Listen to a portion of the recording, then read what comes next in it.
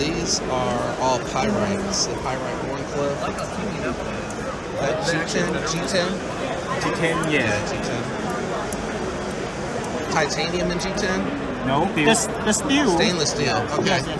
Wow, y'all have a really good finish on that. This titanium. That one's the titanium Yeah. one? Okay. So this one is titanium. Got the fat carbon insert. Titanium pocket clip. What's the blade steel on this? It's my design. What steel? Yeah. No logo. S90V? S90V? I can't see. My eyes aren't that great. S90V. S90V, yes. okay. Yes, they are available from the Kickstarter. Yes. Yep, thank you. I just bought one for y'all, but I'm doing this for my channel. Oh. Yeah. That's good. Thank you. Yeah. I like these. These are all stainless steel? Yeah. Yes. Nice. Those look good. Awesome. Alright, so they have a titanium. Is it okay if I record this? Of course. So they have the titanium Ekko here. Stonewashed AR RPM 9 seal. Titanium pocket clip. No. We don't have the Butt lock. Great knife. What's the price on this? the price 100. It's 100? Yeah, 100. Yeah. Oh my god. Let's see which one I like better. Yeah, just checking which one I like better. It's the best budget knife. The action is so good. That first one.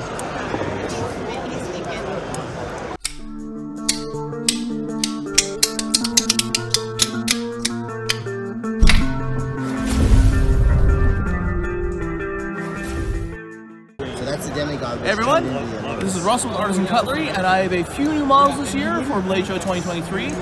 We have a slightly smaller selection than usual because we are really doing a great job with our button locks, and it's selling really well. So we decided just like really dial in for a few key higher end and really like finely placed models. So let's bring you down here. All right. So let us start on the CJRB side. So first of all, because everyone's seen this one already, but we're finally getting around to production. This is the large Pyrite, just a little bit bigger than the standard version.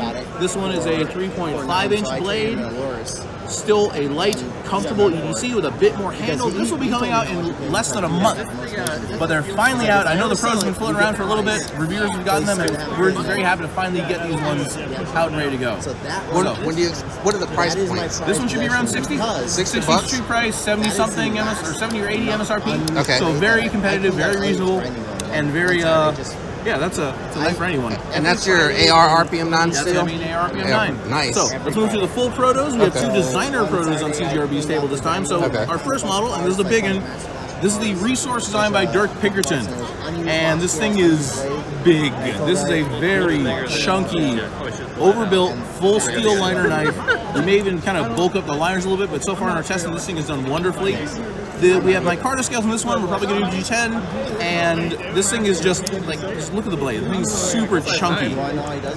And this current prototype is in D2, but regular versions are going to be in RPM 9. Okay. And if you just see by my hands, like, there's a lot of knife here.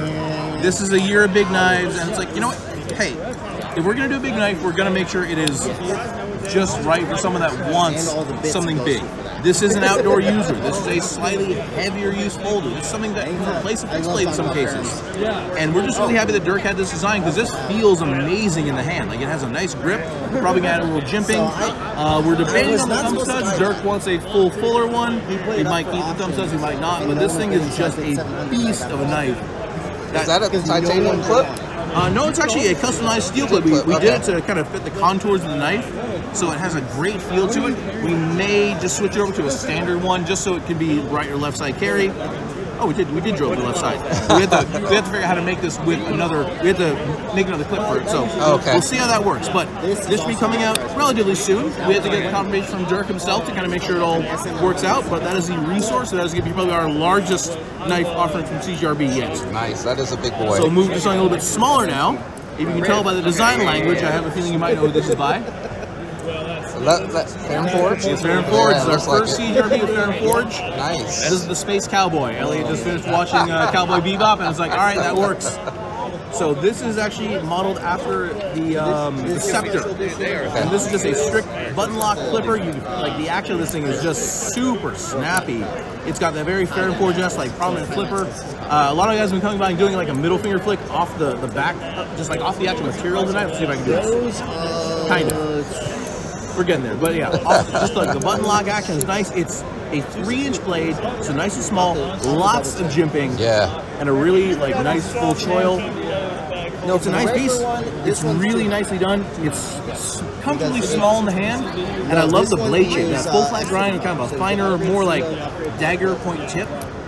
It's just super nice. Yeah. Somewhere in here that's a sharp design. It's great. Yeah. Fair and Forge is just. Are they all going to be button locks? Yep, these ones should all be button locks. Okay. So it's hard to miss with the Fair and Forge. So those are the proto. Oh wait, no, sorry. We got to go to the artsy side. Yeah. This is probably one of my favorite ones for this year. This is the newest and first design, first collaboration ever for Triple Stripe Designs. Jonathan Shaw up in Canada. He is a 20-minute walk from the border, but he is here at the show. He is our first 17-year-old knife maker. Oh, wow. And honestly, that kid has got some designs behind him. Nice. So the boa was one of his original knives, and this thing has so much utility to it. It's got a nice substantial blade, it's a great drop point, a really large opening hole, thumb studs that work great, this flipper tab with this really like this backward facing curve. It's a great hit on it. We did our version with an inset piece of carbon fiber, so you see where it kind of sits nice and flush. Sorry, you gotta make sure it goes to the camera. Nice and flush with the tie, with a nice custom style clip. And the profile of this in pocket is really comfortably small, even though the blade is pretty full size. Is that a top flipper? What was that? Was that a top flipper? Yeah, we'll call it kind of like a top slash front. Okay. So with that backward facing angle, it kind of works both ways. But this thing is just fantastic. I love the air goes on it. I love this like spotted beard. If you like doing the finger forward grip, this actually works really nice. I think I missed it. What was the blade steel? This one is, I think we're going to do S35 or 20 CV or S90. We're going to just chat with him, see what he likes. But this is going to be on the higher end side of the Argent model. So this is going to be like the premium version. Gotcha. I would put it in your hand, but you got a mic. Here, want me to hold the mic so you can handle it? Yeah. All right, there we go. Yeah. There you go. Yep.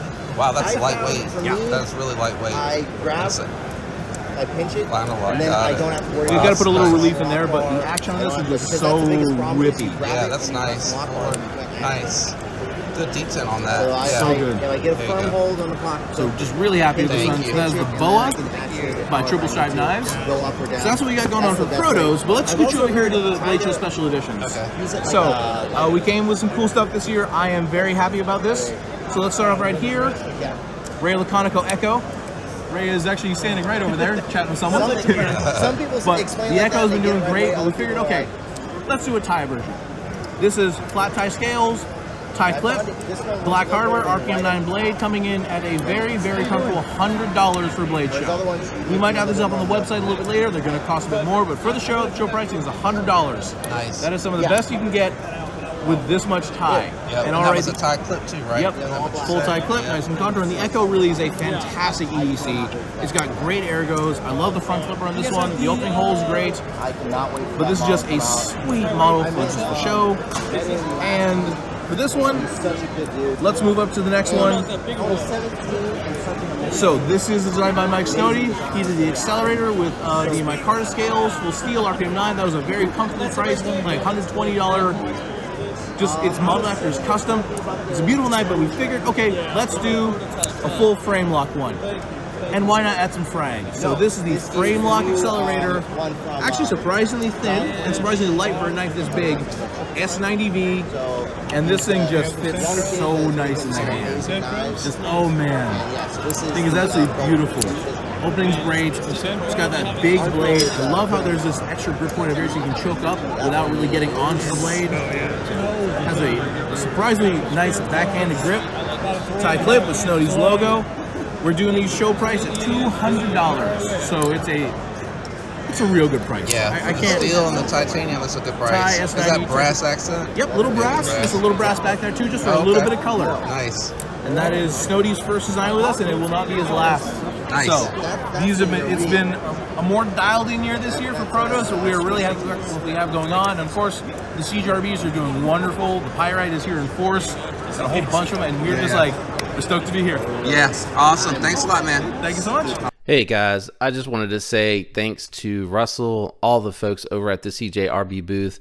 Very friendly, answered all my questions, and took the time to do that interview for me. I really appreciate it, especially being this was my first Blade show with the channel. Man, it was just really exciting, and the products. Whew. Let's step over to the booth. I'll show you what I picked up and kind of recap a little bit of some of what I showed in the beginning that we did not cover during our interview together. So again, shout out to CJRB. Thank you, and really exciting stuff coming from them. All right, I won't keep this too long because the interview and everything was already pretty lengthy, and I don't want to make this video too long, and I'm hoping folks watched all the way to the end. I will do a full review and disassembly and everything like that for this one. This one was the one that I showed you probably right after we went through the table and kind of showed you tabletop everything that was there. This was the titanium AR-RPM 9 Ekko. I love this knife so much that I have the carbon fiber onlay on top of the scales on top of the steel liners with the button lock, which this is probably, in all honesty, just going to replace that. I'm probably going to go ahead and let that one go. And then I have the liner lock version with the micarta, and I probably will keep that one because it is the $50 variant. I like having something in that price point to recommend to folks and to show as a comparison knife, but in reality, this is probably going to end up being my carry. It has great sounds. Nice and solid. I do need to take this one apart anyway to go ahead and clean it, oil it, and everything like that. I don't know, you know, what it went through during transport, who got to see it before I did. That was Friday, probably around noon, I want to say, that I got over to CJRB to talk to Russell and folks. So I'm hoping not too many people mess with it, but again, I like to break them down and clean them anyway. And they had some very interesting pyrites that I showed you at the beginning of the video that had some G10 inlays in the steel liner, which I think really brings a level of pop to the knife that was already good looking, but it just adds some flair, I feel like, and it gives you some grip and some texture, and those were very interesting to see. And as you saw, they had some colorways on the steel, so those should all still be relatively affordable. And then they were doing some additional premium variants, and I don't know the availability on those. We didn't get to talk about them as much, but as you saw, it had like the fat carbon purple haze inlay on the titanium with the black wash blade and S90V, and it was a very good looking knife. I just prefer the Ekko a little bit more. And Russell covered everything from prototype and show exclusive. Now, I did ask afterwards if these were going to be made available, and he said later down the road that they would be made available, but it'd be at a slightly higher price point. And I'm thinking it's probably going to be around that $130 price point when it actually hits the shelves for our local dealers and dealers that we like.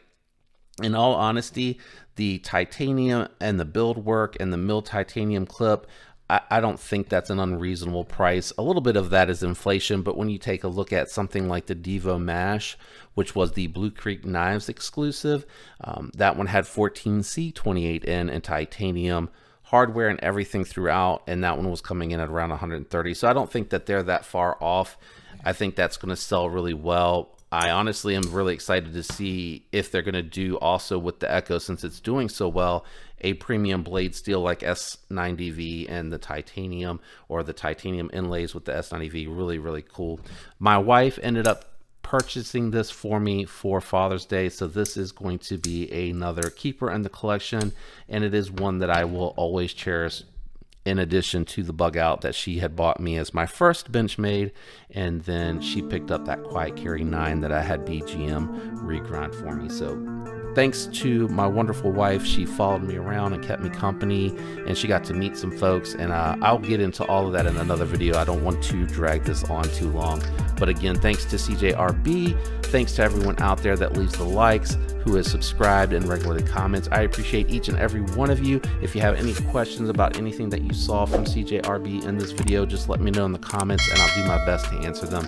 As always, I love you guys. I hope you have a fantastic week, and until next time, peace.